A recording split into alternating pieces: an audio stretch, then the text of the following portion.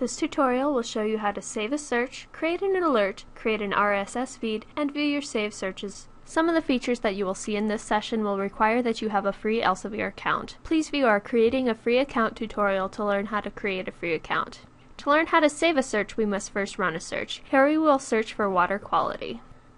Say that we really like this search and we want to be able to go back to it in the future. In that case, we will save our search by clicking the Save Search link. If we decide we made a mistake and want to delete the search from here, we can click the Remove Search link. Now, we can view our saved search by clicking the Settings link above. To view our saved search, we click on the View/Update Saved Searches and Alerts link. If we decide that we want to delete our saved search, we can just click the Delete button on the row in the appropriate search. However, if we want to run the search again, we can just click on the search.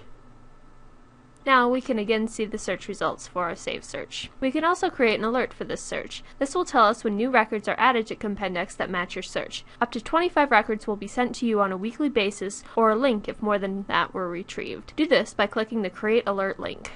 Like the saved search, we can delete our alert from this page by clicking the Remove Alert link. However, we are going to look at our saved alert. We do this again by clicking on the Settings link and selecting the View/Update Saved Searches and Alerts link. Now here we can see our email alert. We can add more email alert recipients to an alert by clicking the CC box in the appropriate row. Type in as many addresses as you like, separated by commas. Then click Submit to save these addresses. If we want to get rid of an email alert, there are a couple of choices. If we want to delete the alert but keep the search as a saved search, we can check the Clear Email Alert box in the correct row, and then click Clear Email Alerts.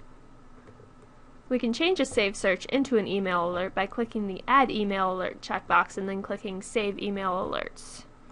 If we want to delete an email alert entirely, we can either click the Delete button in the appropriate row or click Delete All to delete all alerts. To create an RSS feed, click on the RSS feed link. This will call a pop-up window which contains a link which you can copy and paste into your RSS reader. Then close the window when you are finished.